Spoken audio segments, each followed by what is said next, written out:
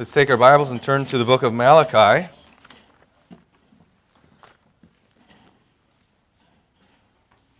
Is it safe to unplug this?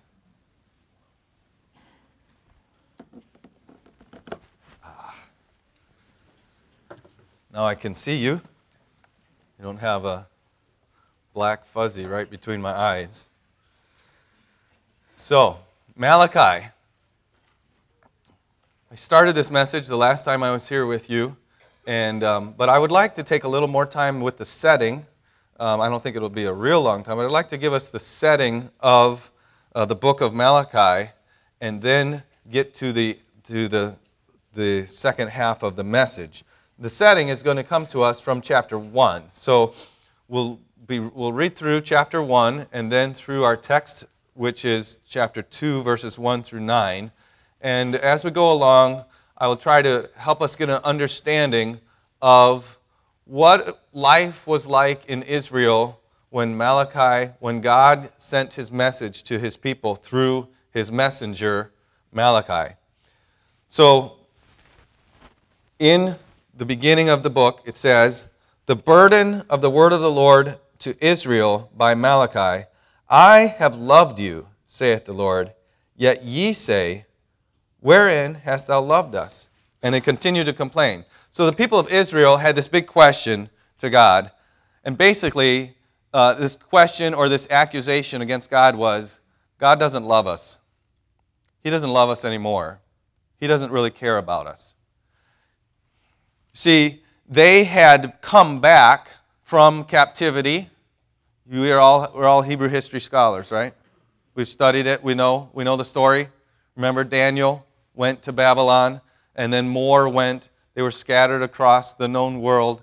And then Cyrus said they could go back. Ezra leads some back. Zerubbabel leads some back. Nehemiah goes back and builds the wall. Okay?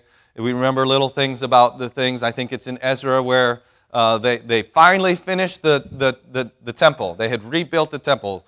Nebuchadnezzar's armies had demolished it, flattened it, and they rebuilt it.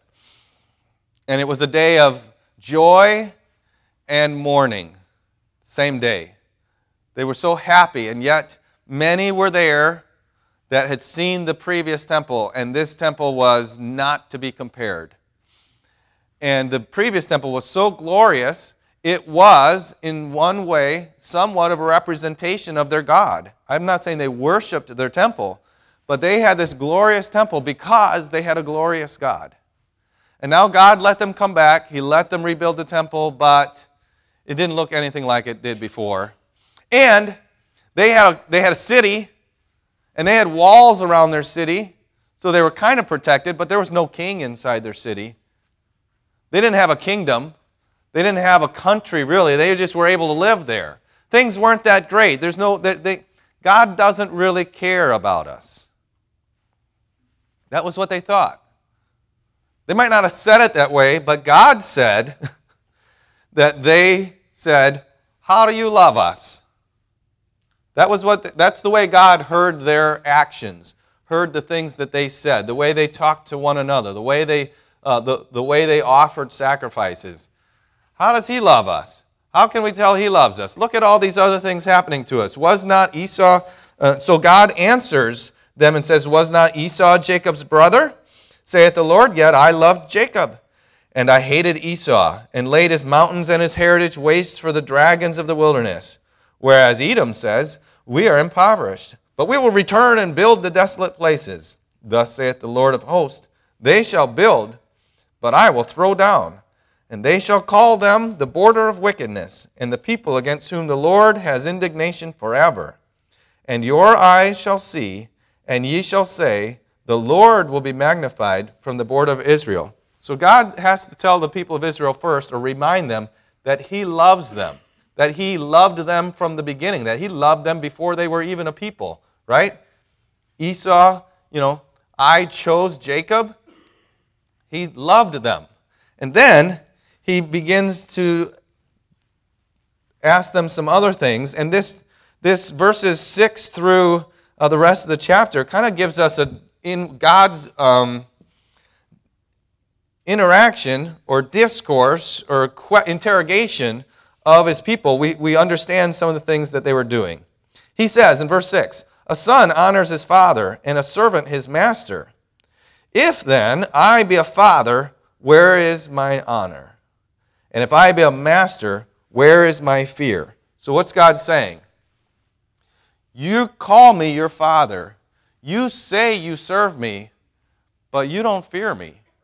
And you don't give me any honor.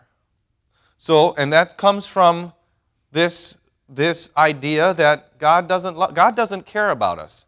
So the people were like, God doesn't care about us in a couple ways. He doesn't care for us, but he really doesn't even care what we do.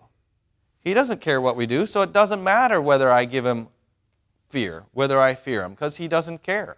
It doesn't matter whether I give him honor, because he doesn't care. So God says, if I'm a father, where's my honor? If I'm a master, where's my fear? Saith the Lord of hosts unto you, O priests, that despise my name. And ye say, wherein have we despised thy name? So God says to the priests, you're the ones that are the reason for this. You've despised my name. And they're like, what do you mean? We work in your temple. How have we despised your name? We serve here every day. Okay, I'm putting words in their mouths, but as you read the text and you fill in, they're like, how have we despised you? And God says, in that, right, ye offer polluted bread upon mine altar. And you say, wherein have we polluted thee? In that you say, the table of the Lord is contemptible. Now, they're going to say, we don't say the table of the Lord is contemptible. But see, here's the thing. What God thinks about something, we must think the same about it.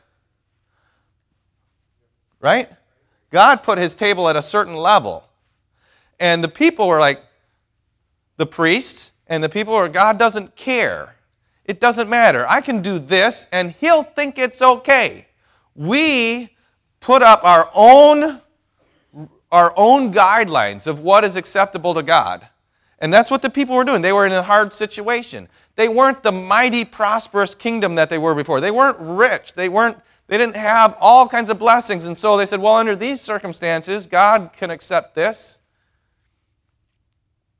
And he said, that is having contempt for my worship. And they said, well, how are we contemptible? How are we doing this? And he says, and if you offer the blind for sacrifice, is it not evil? And if you offer the lame and sick, is it not evil? So they didn't have a lot of crops. Maybe they only had 3 sheep. One of them was blind, and they didn't want the next generation of sheep. I can't think of the right word. They didn't want their sheep to have little lambs and one of them be blind, so they could just offer that blind one to God and keep the good sheep. God will understand, I only have 3 sheep. How am I going to live if my sheep are all sickly? Okay, now we're reading about people in the Bible, so we can understand why it's wrong for them to think that way. But we justify ourselves. We say, God put me in this situation, and so I don't have to measure up to what the Bible says. I can find some other Bible verse. I can say, I can do this, and I can offer this. And that's what the people of Israel were doing at this time. This is why there's this conversation that God gives us between him and his people. And that's interesting. He says, offer it now unto thy governor. Will he be pleased with thee, or accept thy person, saith the Lord of hosts? So God says, you take that sick lamb, give it to your governor. Will he say, oh, you really respect me a lot? No. But what is God saying to them? But you offer that to me. And he's going to say, I'm greater than your governor. So then says, and now I pray you, beseech God that he will be gracious unto us. This has been by your means. Will he regard your person, saith the Lord of hosts?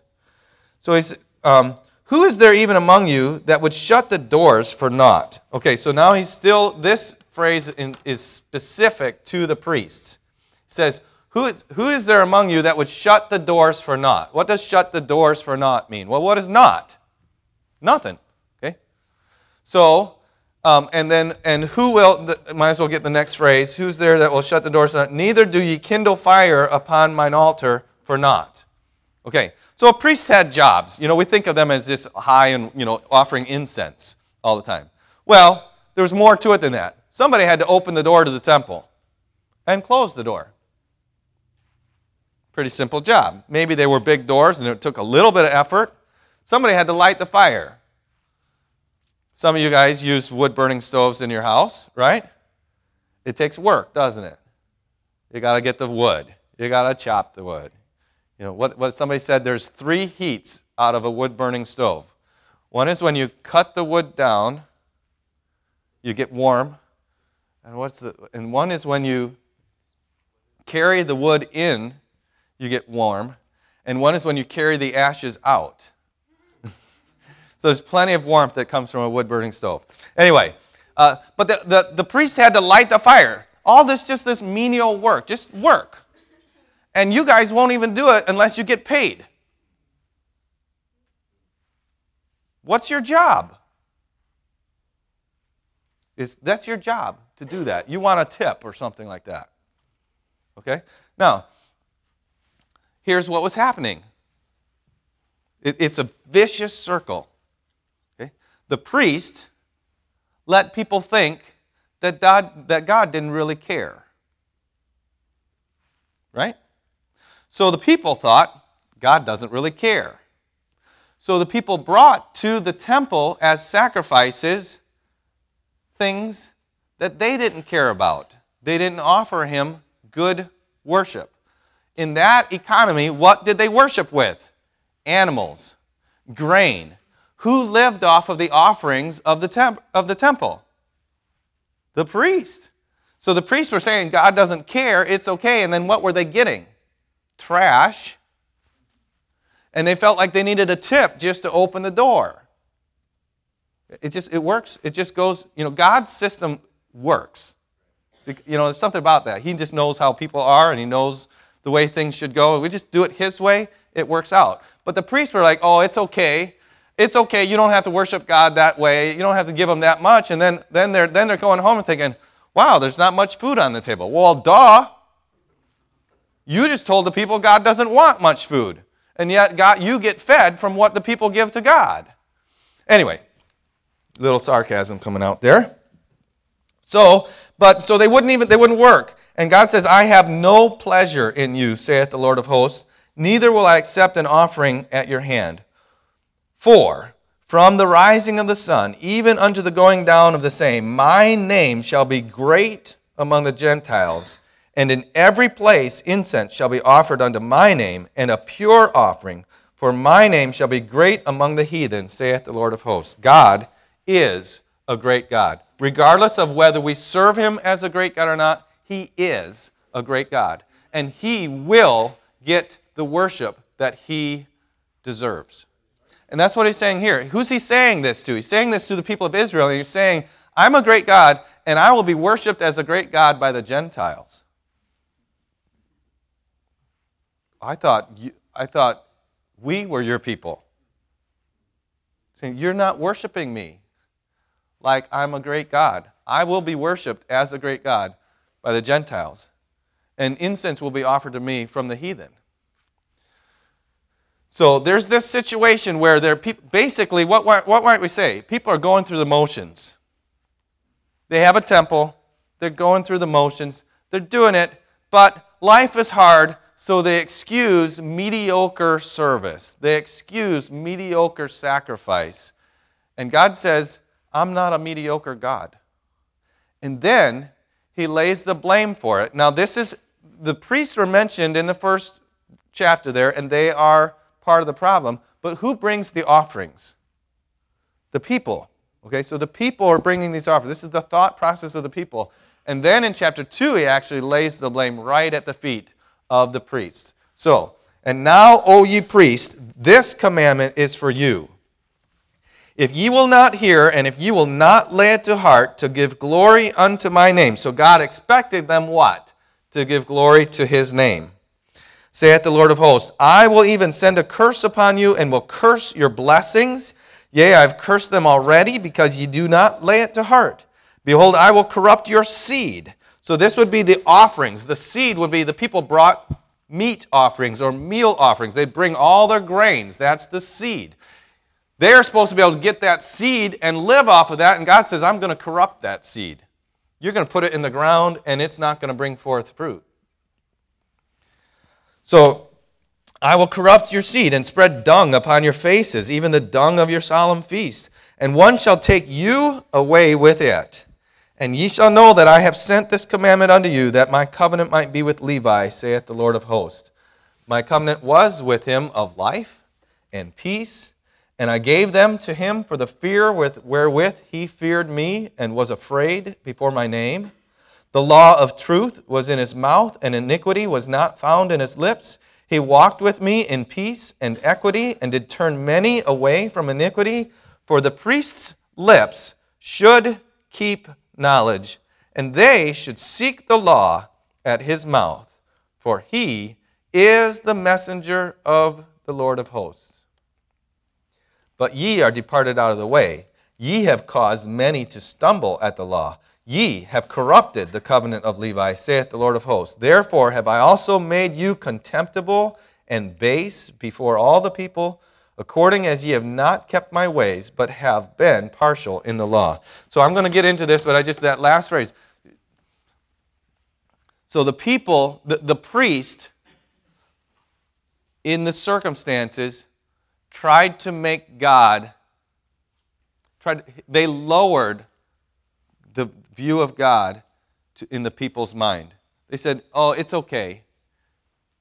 Okay, it's okay. You don't have to do that. You don't have to do that. You don't have to do that. And what happened? They many times we do this. We are like, I'm the servant of the Lord. We might not say it that way, but I'm the servant of the Lord. But, somebody says, well, does God expect this? Let's just put something out there. And we say, well, yeah, but. Okay, we're tempted to do that. We might think it ourselves because we don't want to feel, we want this person to do it. We want this person to, we say, well, if I tell them what God really expects, they'll never do it. So I'm going to make it less. That way they will do it. Okay? And they'll listen to me. They'll like me, we might say. Maybe it's not like. Okay? But what happened? That's what the priests did. They said, oh, it's okay. You don't have to bring a perfect sacrifice. We don't have to change the bread on the table every day. We can put stuff there, or we can bring bread that's been used somewhere else and just put it there, profane the table of the Lord. We can do whatever, it'll work out. And after a while, what happened? Those men who did that why do we do those things? So that the people would receive us, they became contemptible in the eyes of the people. And this is what we have in religion today. We have American religion that's trying to appeal to sensual mankind, and because we want them to worship, we want them to do this, and we make ourselves irrelevant because we don't represent a big God. And yet God is a great God. So, God says this messenger to his messengers. He says, and here he's talking to priests, but you get that in verse 7. For the priest's lips should keep knowledge, and they should seek the law at his mouth, for he is the messenger of the Lord of hosts. Every one of us is a messenger of the Lord of hosts, to many different degrees, okay, and to different audiences, but we all bring the message of the Lord of hosts, and so we ought to be this person. We should keep knowledge, and people should seek the law at our mouth. When people hear from us, they ought to hear God's word because God has made us one of his messengers. And if you're here in this room, one of our primary goals is to equip you to be the messenger of God, to be God's messenger.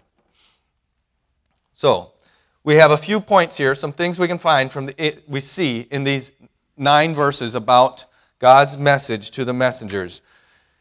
The first is the example. We mentioned this the last time. In verses 5 and 6, we see the example of Levi. We see why the priest became priest, and it's because because of Phinehas, because of Levi, because Levi, the office was given because he feared, because of the fear that he feared God with. Because he feared God with a certain fear, God made priests out of the family of Levi.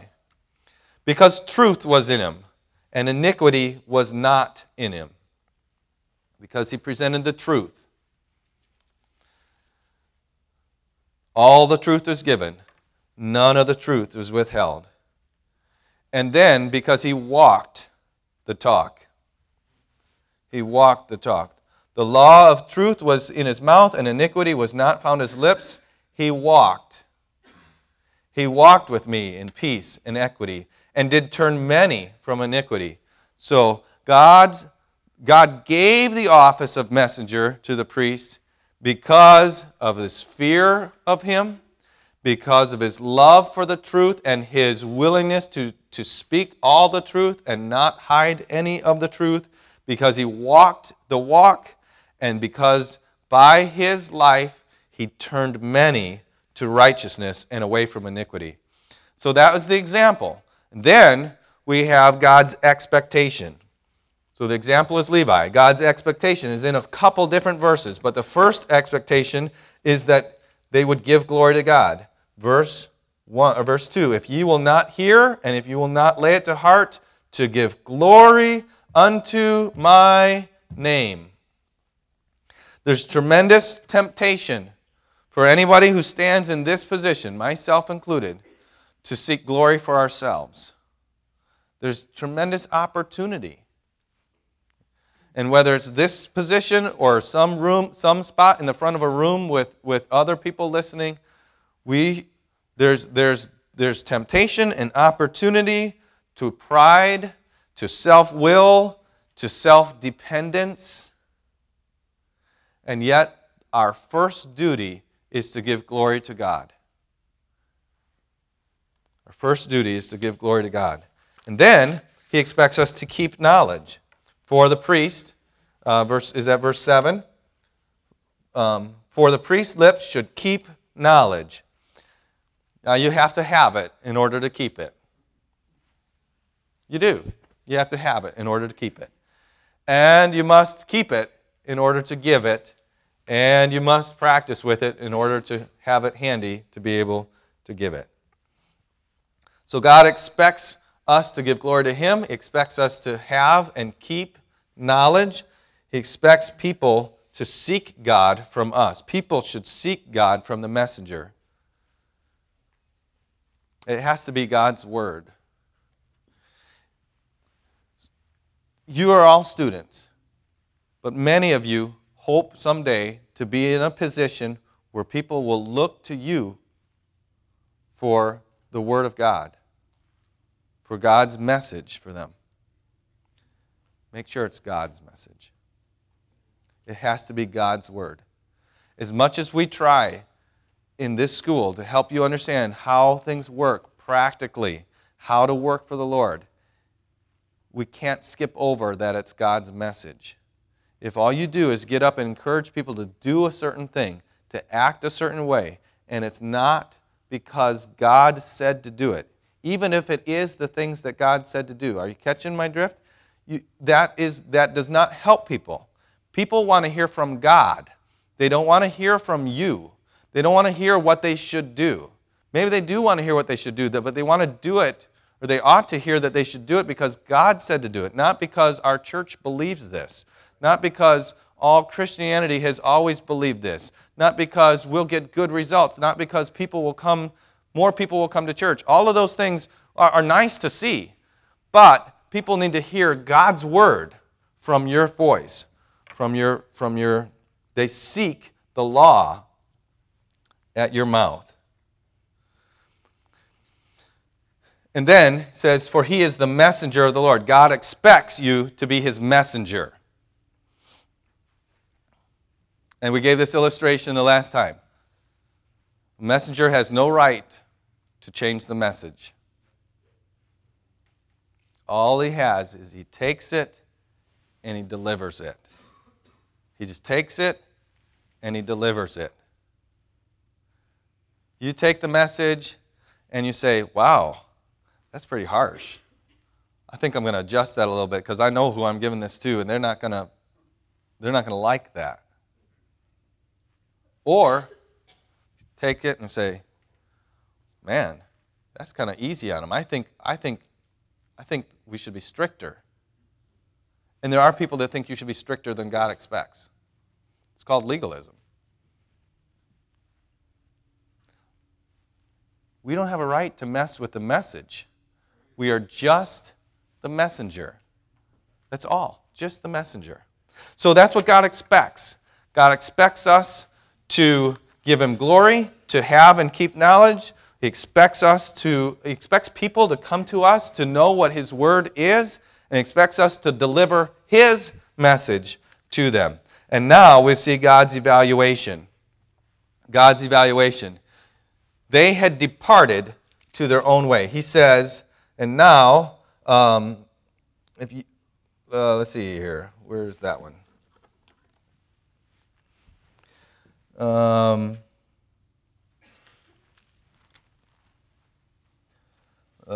Okay, so, but, verse 8. So you're the messenger of the Lord of hosts, but ye are departed out of the way. God had a way for them, and they left that way. Where do you go if you leave God's way? Your own way. They did it their own way. They thought their ideas about ministry, their ideas about what people want, their ideas about what God expected were more important and were really real compared to what God wanted. They went their own way. And when we go our own way, that is self-promotion. That is self-promotion. That is, religions are going their own way. Religion, understand what I mean when I say that? Religion has this way. You do this, you do this, you do that, right? You do this, you do this, you do this. Okay? Self-righteousness, self-promotion. We have that in our own circles. We're tempted to it. Why are we tempted to do that? Because we're man. There's this one man way back who went his own way. Okay? He didn't have a bent towards sin in him, but he decided to do his own thing. God said, eat this fruit and you'll die. And he said, well, I think I'll become a god. And so he ate his fruit. And now that bent towards sin is in us. And so the bent towards self-righteousness, self-promotion, doing my own thing is within all of us. And we have to fight it. Hopefully we never get into, building our own system of self-promotion. But even independent Baptist churches, lots of churches, have pastors at the head of them that are full of self-promoting. Their preaching is not biblical. It's not from the Bible. It's a religion. It's do this. It's follow me. I did this. You do this. Rah, rah, rah. It's excitement. It feels good because it's about self. It's about the self of the preacher and the self of the people. And God is not pleased with that. He says you've gone your own way. You're not promoting God. You've departed out of the way and you've caused many to stumble. So when you do that, you cause many to stumble at the law. What we say should be life to people. And yet, it becomes death. If I take the gospel message and I water it down so that it's more acceptable, the gospel should be life to people. But if I simplify it into, if you just do these things, you can have eternal life. And that person does those things. And they feel that they have eternal life. Someday they hear what they really have to believe, that they need to believe on Jesus and know who he is and surrender to him to have eternal life. And they say, well, I'm doing okay. I remember I did those things and I'm saved. They're going to end up in hell.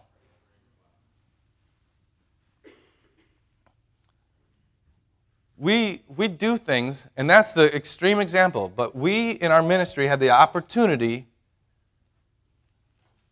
to water the message down so that people will like it. We think we're helping them, and yet we're causing them to stumble. The word should have been life, and it is death, and it's the preacher's fault.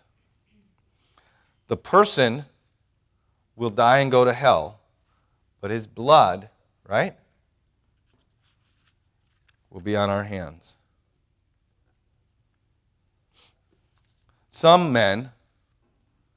messengers' word itself is a stumbling stone. We say something, and it's our word. People sit there and say, that sounds right, but I need more than His word on it. What does God say about it?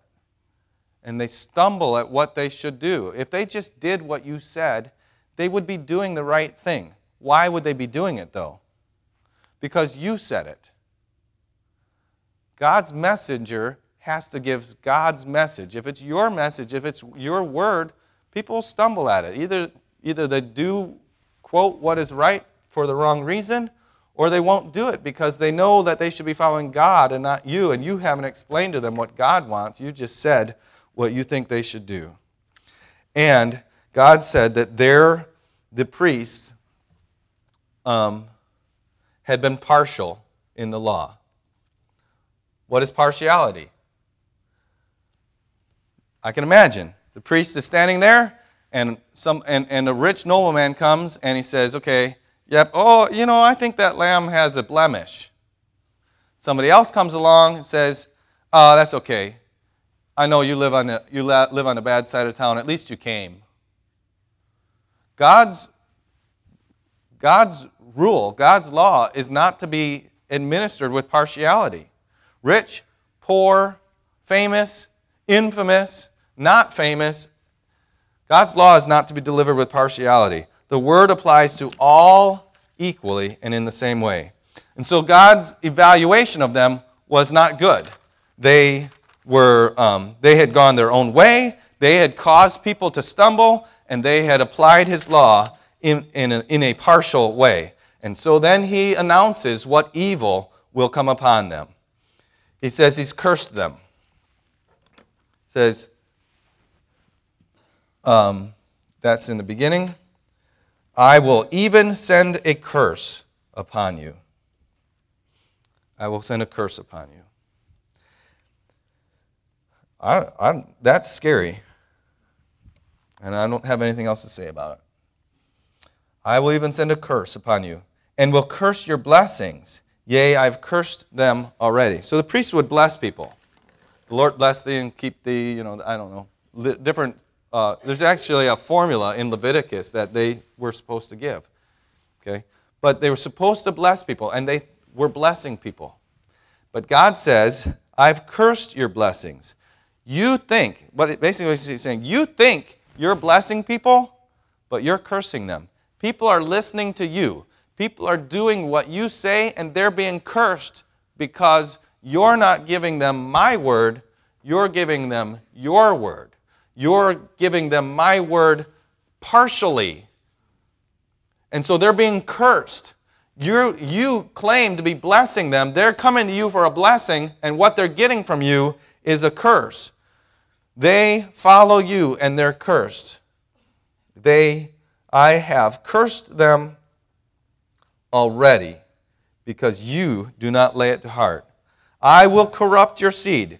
I said this already. The meal offerings were part of what they lived off of, and God said He would corrupt their seed. And I will spread dung upon your faces. I don't know exactly what that means, but I think about what Paul said. Paul said he counted all those things, right? But dung. The things of this world. Okay? And this is way before that, but what I've thought about this, and I think it applies. I don't know that it's clearly what's being taught here. So it might be a little of my own word here. But Paul said, I'm going to take all that, I'm going to count it as dung. And these priests said, What was their lifestyle? They wanted all that. All the stuff that Paul said, I don't care about that. I care about God. They said, these priests were like, you know what? God doesn't really care. I want this. And God says, I'm going to spread all that on your face. People are going to see you for who you are. You claim that you represent me, and people are going to know you're in it for the money. You're in it for the goods. You're in it for the easy lifestyle. You're in it for this, and you're going to be carried away with that. Just take you away. So I don't know if that's exactly what that means, but that's a good application for me. It reminds me where my focus ought to be. And then finally, he says, you will or have become contemptible and base. Oops.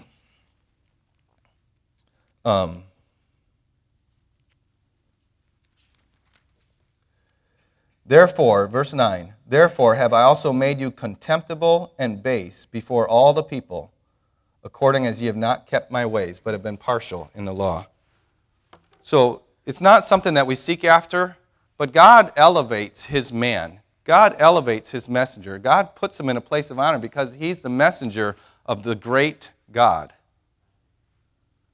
But when we do our own thing, God makes sure we become contemptible. People look at us and say, I don't want that.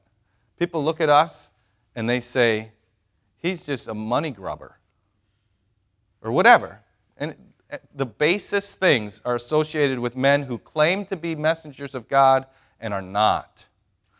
Men that hold the office of the messenger of God and are given their own message. God says, I'll make you contemptible and base. So, what do we learn from this? All of us, men especially, but even ladies, you have opportunities to preach God's word, to preach the gospel to people. This is an awesome responsibility. It is a heavy responsibility. It has both positive and negative consequences. We do that responsibility, and people are blessed. People's lives are changed. We do not fulfill that responsibility, and people's lives are not changed. They're cursed, and we are cursed. It is and ought to be a fearful position. We don't just stand up here or stand up somewhere, open God's Word, and do whatever we think we can, whatever we want to with it. We have to be ruled by God's Word. God's Word rules what we say. We speak from God's Word, not what we think about it. We speak from this. It's a fearful position.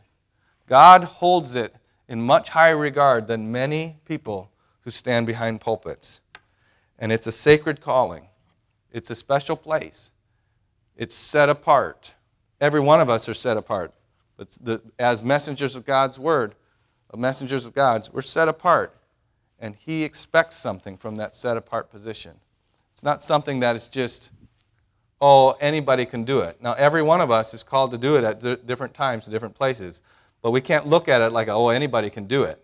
It's like, all of us have to do it, but whoa, that's an important job.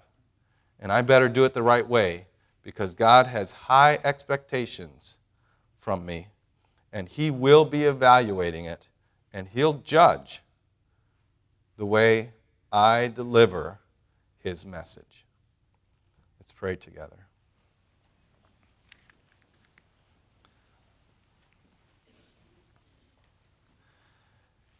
Heavenly Father, I wanted with all my heart to give you honor and glory through this teaching and preaching from your word. I pray that people do not think about me, but that they think about your word. But Lord, I also pray that your word has convicted them about how they handle your word, how they think about handling your word when they have opportunities, and that each of us would be drawn in line with what your word expects of us. I pray that you be glorified throughout our college, throughout our schools, throughout our church, because we are doing more faithfully and in a better way what you want from us when we speak your word. I pray this would be one of the results of this message this morning. I ask in Jesus' name, amen. You can stand.